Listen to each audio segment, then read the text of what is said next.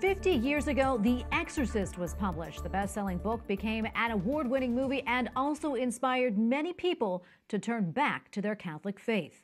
Correspondent Mark Irons reports on the real-life work of exorcisms in the church today. These stairs are called the Exorcist steps on the campus of Georgetown University, made famous after appearing in The Exorcist, an award-winning 1973 film. When it came out, many flocked to the box office, but others recall staying away. I was afraid to watch it. Why are you afraid to watch it? It was scary. The movie inspired by events reported by more than 10 witnesses. On August 20th, 1949, a Washington Post article caught readers' attention.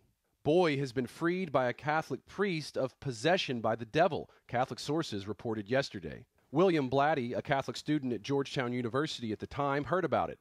Years later, he would write The Exorcist, a novel inspired by the reports that was then adapted for the big screen. Bill's hope that The Exorcist might enkindle people's faith was abundantly fulfilled. Blatty died in 2017, but his wife Julie says over the years he received letters from those impacted by his work. Scores of people wrote to him to tell him of their first visit to the confessional in years, after seeing the movie or reading the book. At the Catholic Information Center in Washington this week, Julie Blatty was joined by others to commemorate 50 years since her husband's novel was released and the details of the reports that inspired it. All the things that happened were very typical.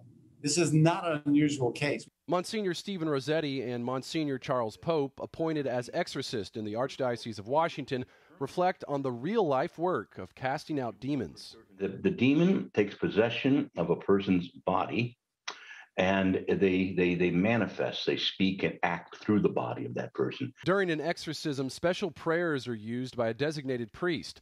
The Catechism of the Catholic Church states, exorcism is directed at the expulsion of demons or to the liberation from demonic possession through the spiritual authority which Jesus entrusted to his church. Nobody drives out a demon but Jesus, and if the priest does it, it's only the power of the Lord. Monsignor Pope says about 90% of the cases he encounters can be explained by mental health or psychological related reasons.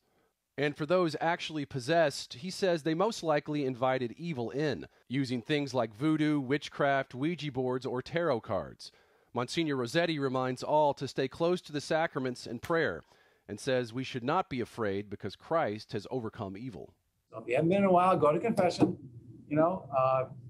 practice the faith, live a good life, and trust in Jesus. So. In Washington, Mark Irons, EWTN News Nightly.